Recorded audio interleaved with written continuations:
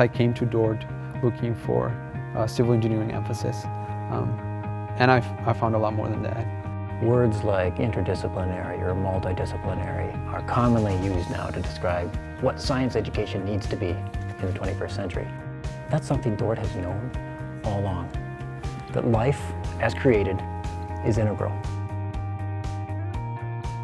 They give you such a big holistic view of how engineering fits into the world, and you're getting it connected to your faith, you're getting it connected to communication and to writing, and you're learning how all of that fits into engineering.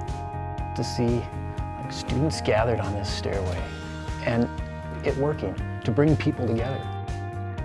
It's that combination of bricks, mortar, and hearts that really, for me, said, oh, this is a special place.